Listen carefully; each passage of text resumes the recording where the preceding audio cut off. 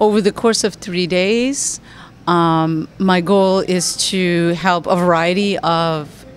health and mental health professionals learn more about childhood trauma and the understanding, recognition of what constitutes traumatic events in children of different ages, but also understand the effects that trauma can have on children as well as families, and the intergenerational aspects of trauma, which start really at the parent level, and how parents and caregivers are often themselves survivors of various traumatic experiences, and how that can impact on their parenting and the ability for parents to be able to better help their children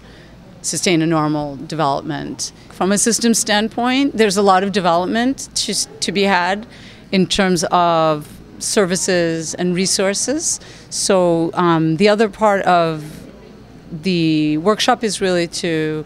be able to think about what areas of advocacy need to be further emphasized and done in order to develop certain other kinds of systems, whether it be in child protection or juvenile justice or just mental health treatment in general.